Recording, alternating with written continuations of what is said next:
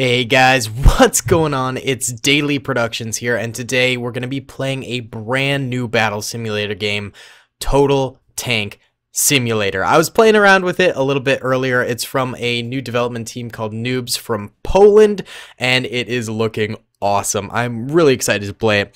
So I thought we'd do the campaign and make a new game here because I was messing around there. I want to do the full campaign on the channel, so if you guys want to see that, be sure to hit the like button and comment down below. It lets me know that you'd like to see more of this game, because I'm not sure how well it'll do on the channel as a whole. Either way, let's go in with the US campaign.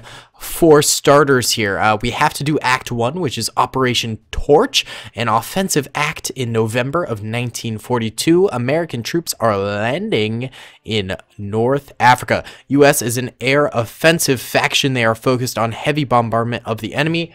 Airport is cheaper and more efficient, and they produce stronger bombs as well. Very nice, very nice. So let's begin Act 1 here. Name: Daily.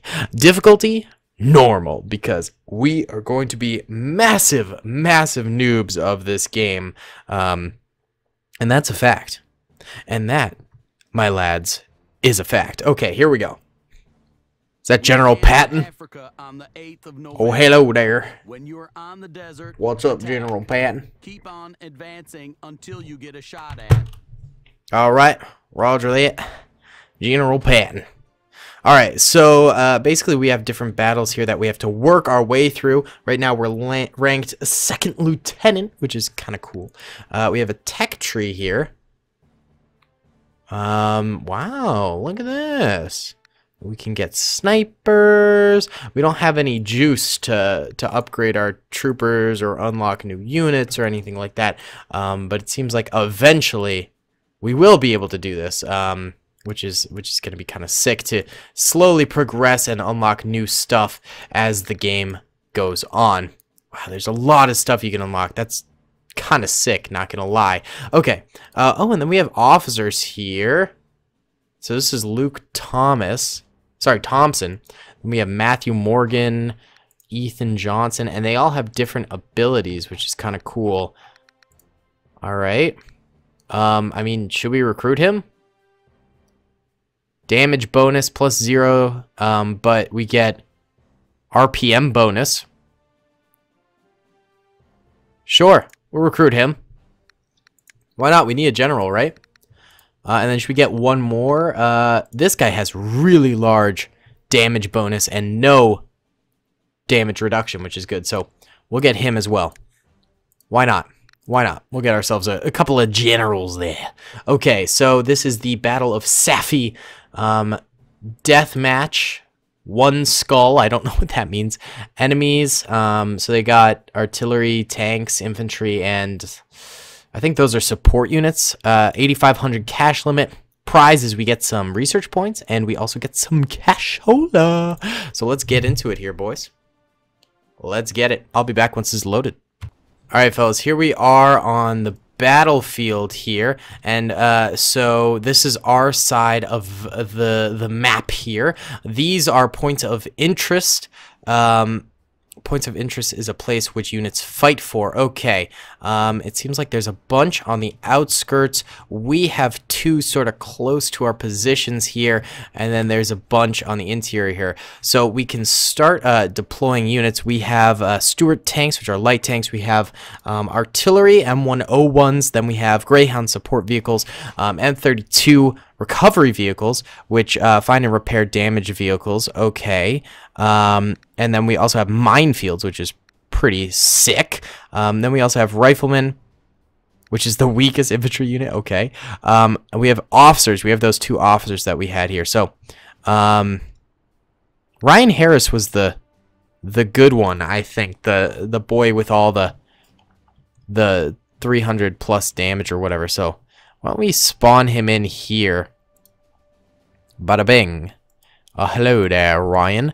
You know what? We'll spawn both of them in. Why not? You know? And then I'm assuming we need to protect them, so we'll supply them with a tad bit of infantry right around there, and they'll they'll be protected by that a little bit around that point of interest. That's super cheap. That's only 150 bucks we spent right there, which is beautiful.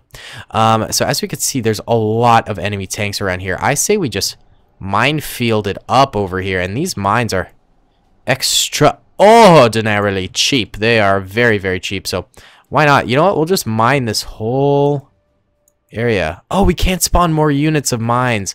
There's a limit. Okay. Oh, there's a limit to total units too. Oh, okay, okay. So we need to clear, well, I guess we just cleared all units. Guys, I am really bad at this game. Let's spawn our boys back in over here. You mean you can't spawn more units? Yes, I can. Stop that. Okay. Well, you know what? We'll get a few mines. We'll get a few mines. Not too many, because obviously we're going to need more units to be able to be spawned in later too. But, you know, a pretty good minefield there. Then, you know, I do like the idea of having some artillery sort of defending around here. So, why don't we get artillery, 4 artillery pieces over there, and then 2 over here, because the enemy units have sort of like 2 armies. They have their panzers in the front there, and then some more panzers back here, and then they have infantry with artillery back there, and then they have this airport here too. Okay, and then I say we get Stuarts around these parts as well, pretty separated from one another, but not too far apart.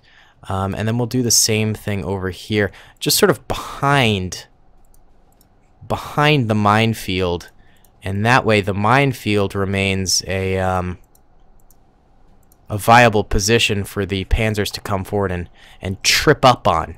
You know, dog. And then I'm actually going to copy a page out of the enemy book and use infantry around our artillery pieces, which should be pretty effective. I don't really know. Real question is, do these units all end up just moving forward anyway? You know? Is there any point in really doing this, if you know what I mean? Alright, regardless, we have more points to spend, so why don't we get backup units behind, and then, honestly, maybe some Greyhounds would be helpful too, you know? Just like some more support units, I suppose? It seems like we have a lot more points than the enemy do. Oh, actually, apparently we don't. Oh, that's right, we need planes. That's probably what the enemy's got right now. So let's get some planes in here too. Oh, not enough cash. You know what? 5 planes seems right. I mean, I don't see any enemy planes, so. Oh, they do have the airport. I really don't know, guys. You know what? Let's just give this a try. Let's see if this ends up really working out here. So there are our planes right there. We can actually go into cinematic mode here, which is kind of sick. Not sure if there's any way to go in slow motion. I don't think there really is, but we can see our armies sort of moving out here, which is kind of sick, kind of epic, if you were to ask me. Look at this, guys. Look at this. This is absolutely gorgeous. This game is really, really cool. Our minefields. Do our own troopers die on minefields? It doesn't look like that, which is great. And we're taking out these panzers. Oh, they definitely do die on our own minefields. That is definitely problematic. Whoa, whoa. Okay, camera controls are a little bit problematic, but that's okay. Lots of tanks going down very, very quickly here. Wowza. Okay. You know, that's okay. We can actually take control of units here, which is cool. Okay, well, that panzer was insta-wasted, so how about this one? We could try and get some kills. Okay, we actually killed that tank, which is kind of sick. Oh, we need to repair. Do need to repair. Oh my god, there's planes up in the sky. Okay, so they do have planes around here. So we're just doing a quick little repair. Bada bing. Alright, keep moving forward here, Panzer boys. We can actually move forward in cinematic mode, which looks even more epic. I gotta say, you gotta admit, this is kind of sick, fellas. This is kind of sick. Here we go. Crossing over the bunkers here. Whew. Yeah, buddy. Alright. We're going to need to go into first-person mode. Kill some of this infantry that's trying to cross the river. Oh, we got hit. We got hit, but it seems like we're fine for now. Coming up over these sand dunes. I know there are more blue tanks out here because we saw them moving around. I just don't know where they're at. Makes me a little bit nervous. You know, let's zoom out. We can always do that. Seems like our armies are honestly just kind of pile driving on through right now. Here comes our soldiers. Oh, whoops. That's my bad. Wait.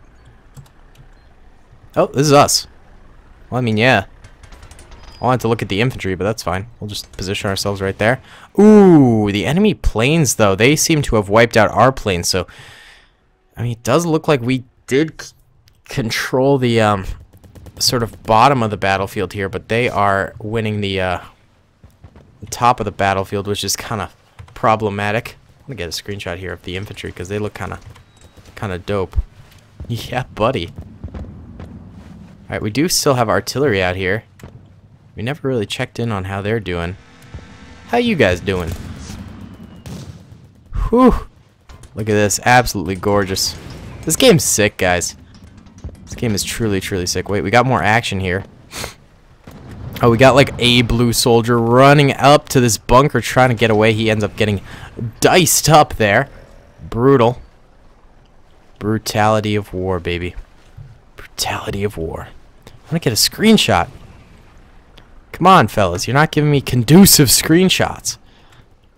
What are you guys, like, going to fight? I mean, at this point...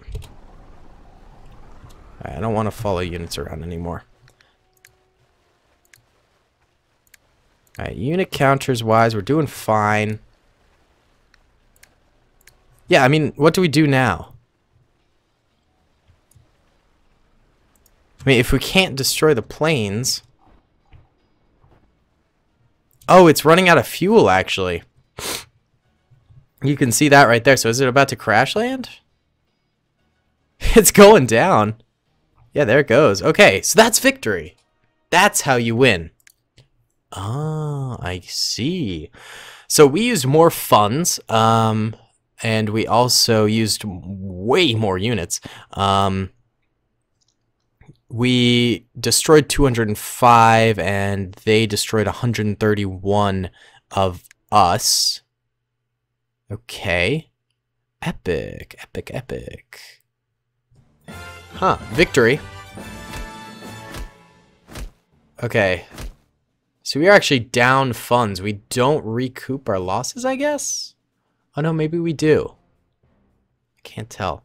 We also got research points, which is kind of nice. So, in terms of the tech tree, we can end up unlocking some stuff here. The Thunderbolt. I like the planes, man. I like the planes, but I mean, we should probably go for a tank. Oh, the Chaffee is my favorite World War II tank. Oh, we're going for the Chaffee, baby. Woohoo! M24 Chaffee. Love it, love it, love it. We can get this transport truck. We can get what is this? M4E8, a fire tank? Sure. Yeah, I think we should probably focus on tanks. Obviously, that's the main point of this game is tanks, not so much infantry and airbase. Those are just helpers, so probably a good idea to get some of those. Okay, and we still maintain our officers, which is excellent. Oh, we can actually upgrade them, which is cool. Oh, and we can also get them like Jeeps and stuff. Yeah. Get the boys a Jeep. Yeah, get the boys Jeeps. Heck yeah. All right, we'll stick with our 2 officers for now. So I think that's just going to be about it for me today, boys. We'll do more of this in the future for sure. We've got a lot of missions that we need to get done here, and I'm really excited to do them. We have a little information thing. Oh, that's brilliant victory, major victory, minor victory. Oh, and those are how many missions you have to get those things. That's cool. That's cool. All right, guys, let me know if you want to see more of this. I'd be down to do more. I'm really enthusiastic about it. Thank you so much for watching. I hope you enjoyed. Comment, rate, and subscribe if you did. I'll see you all in the next one. Peace. I hope you guys enjoyed that video. Be sure to click that subscribe button for more content and hit the notification bell if you'd like to be alerted to whenever I live stream or upload. Thanks so much.